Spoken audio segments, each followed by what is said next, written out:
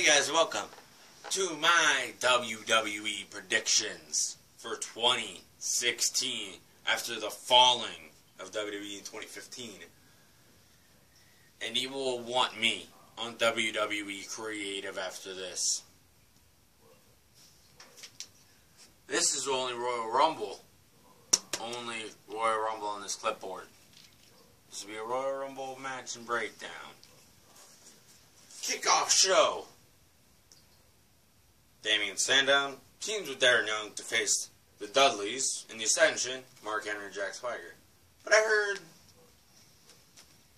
this was Mark Henry and Jack Swagger's Mark Henry's match last Royal Rumble, last road to WrestleMania, so I got Henry. Kalisto and Del Rio. I don't think you got enough sleep on the kickoff. Fans be like, I get another extra couple minutes of sleep, you know what I'm saying? You agree with me, Bobby? You agree with me, Billy? Billy? Screw yeah, Billy! Yeah, I'm a Jacksepticeye fan. You should know from my late videos. But, I think Kalisto wins this.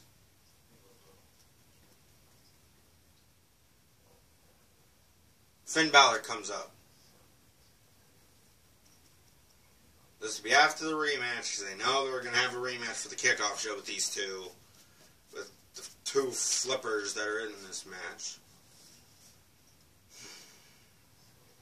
It's going to be on the kickoff show. Kalisto versus Alberto Del Rio. But Finn Balor comes out and attacks the winner of the match. The winner turns heel. The winner will become the heel. Balor will become the face. His demon character comes out. Let Balor be Balor. That's all I'm going to say.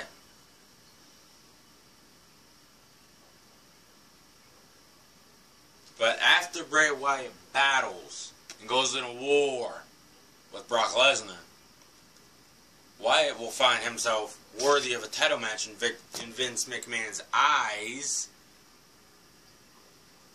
that are pretty much dilated, probably from all the frickin' drugs or something he's on. I don't know. But it'll be Bray Wyatt versus Finn Balor at Extreme Rules. There's one match for Extreme Rules at their crap kickoff show at WrestleMania. But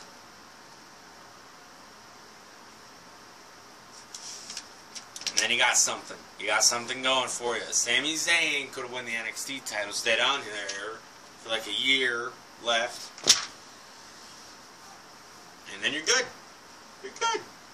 Book it right. Let Balor and Wyatt be themselves after WrestleMania. New Day vs. Stu, so boring. They're, so boring. New Day wins it. I ain't even going to talk about that match.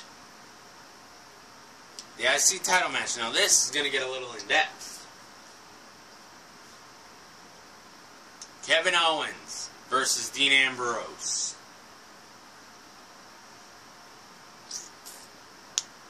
You'll have. Now I'm going to describe what happens with these two in this match.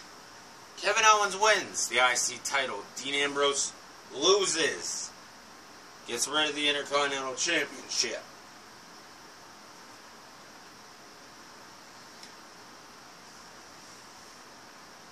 Owens begins his feud in the WrestleMania with Sami Zayn. But the Sami Zayn match, that will be no holds barred. Because their history in NXT. They hate each other, they despise, they have a disdain for each other. Sami Zayn comes up. No, wait, no. Sami Zayn stayed out in NXT. Stays down in NXT. Daniel Bryan, I meant to say. My bad. That's my bad, guys. That's my bad. My bad. That's my fault. Daniel Bryan comes back. He wants the Intercontinental Championship. doesn't feel like he's held on to it enough. Wyatt. Why am I saying Wyatt? Jesus, what am I doing right now? Owens and Bryan. After a rematch with Ambrose and Owens at Fastlane, Ambrose will then lose the rematch clause that he has in his contract. Daniel Bryan will attack Kevin Owens, the heel.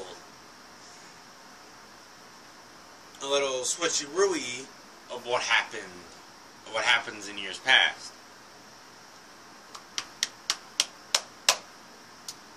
But what do you leave Dean Ambrose? Okay. Triple H wins the Royal Rumble, which everybody's predicting. Hopefully,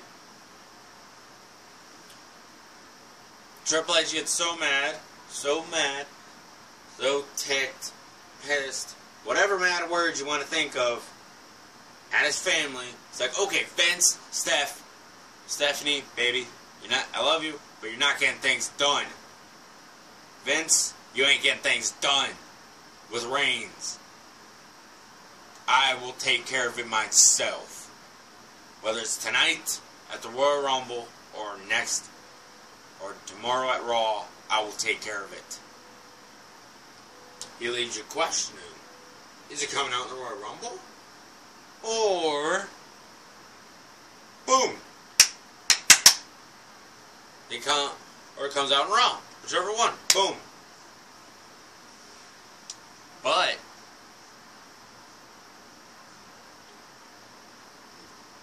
what he comes out to after a Lex Luthor Bret Hart thing, they did it again. Again, where Lesnar bounces off the ropes, goes for a wicked clothesline because he's mad about him smiling last year at WrestleMania. Bounces and clotheslines the crap out of Reigns. Wyatt goes after Lesnar. Triple H goes after Reigns. You're like, what's going on? What is happening? But just chaos is ensuing.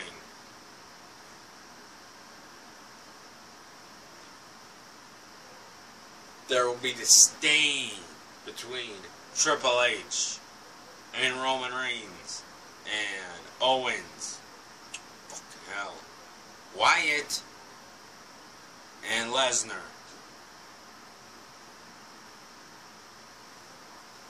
But they're mad about the Lex Luthor Bret Hart impression.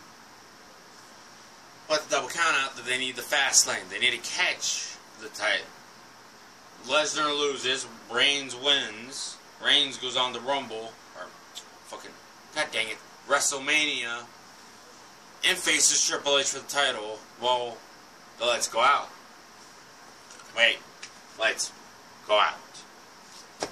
Wyatt appears and attacks Lesnar at his weakest point. Attacks Lesnar, weakest point. He's all mad. Braun Strowman, he's first. He attacks him. First man to ever get Braun Strowman off his feet.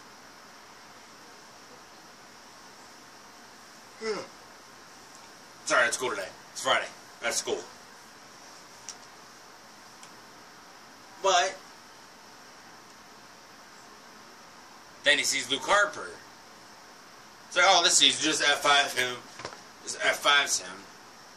Rowan's not even a match. Just takes him to Suplex City, bitch.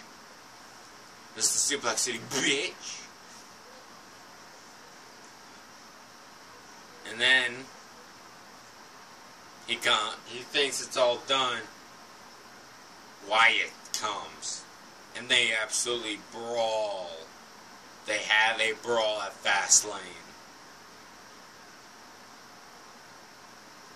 Triple H is there sadistically looking on. It's like, then they take away, then the lights go out, and Lesnar's away. Reigns is just like, what?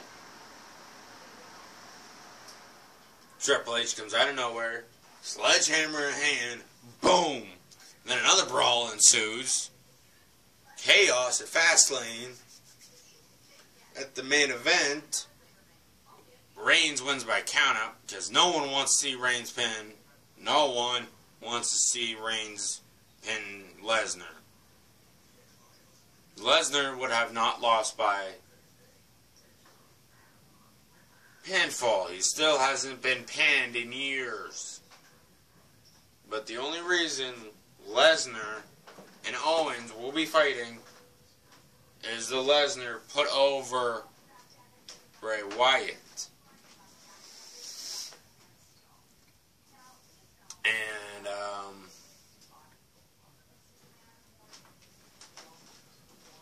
after Bray Wyatt is done with Brock Lesnar, looks like a dominant force, Finn Balor will at that point be the United States Champion, bring a little prestige back to the United States Championship. He will come then face to face with Bray Wyatt. It's like, you think you're so big and bad? Face Finn Balor. Oh wait, that's normal WWE booking.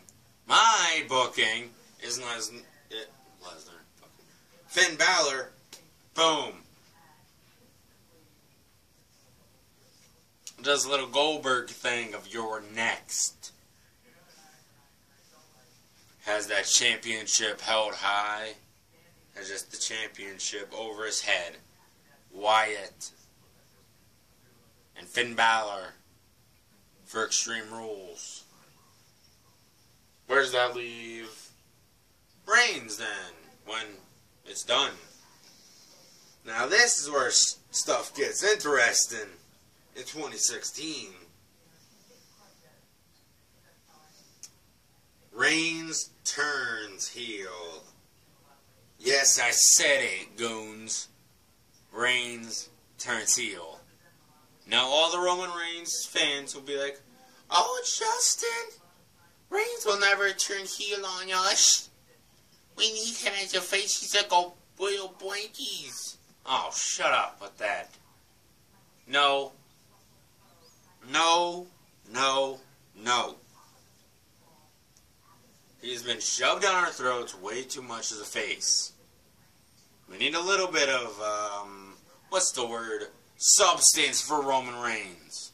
Turn him heel against his best friend. His only friend of the world. His only best friend in the world. Because Seth is out of the picture right now. Seth's 4 months out of schedule. What does that leave Seth Rollins with when he comes back? He will come back though. But later, this is at WrestleMania.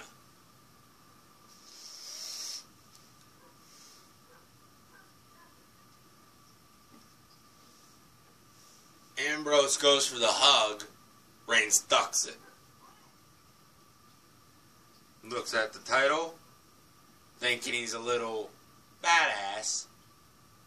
Turns around, Superman punches Dean Ambrose. After a war with Kevin Owens. A heel turn at WrestleMania. We see a little bit of a grudge against Dean Ambrose. It's like, that should be my spotlight you stole from me. My spotlight was stolen from me. Dean then walks to Roman. Walks out after Roman is boosting and he's getting booed out of the building.